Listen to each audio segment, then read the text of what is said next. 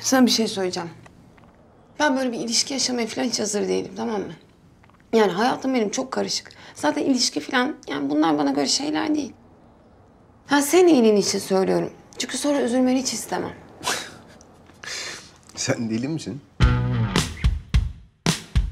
İşte o zamandan beri derler ki ilk masalı bir kadın anlat.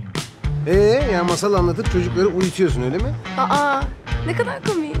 Seni nasıl buldum sormadım. Barda buldum işte. Pek sayılmaz.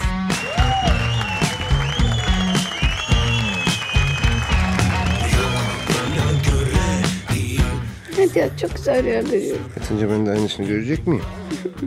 Günaydın dediğin andan itibaren aslında böyle bir masal başlıyor. Yani birine aslında bir masal anlatıyorsun her gün. İşte o masala inanırsan ilişki devam ediyor yani. Yoksa? Yoksa bitiyor.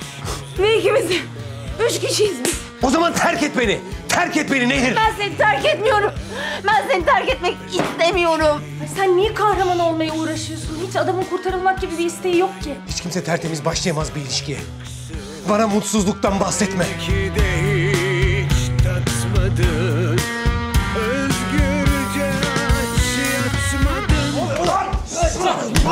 Parti!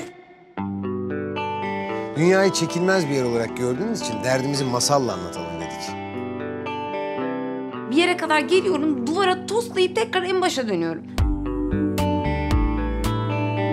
Ne yaparsan yap bir şey fark etmiyor. Seni seviyorum.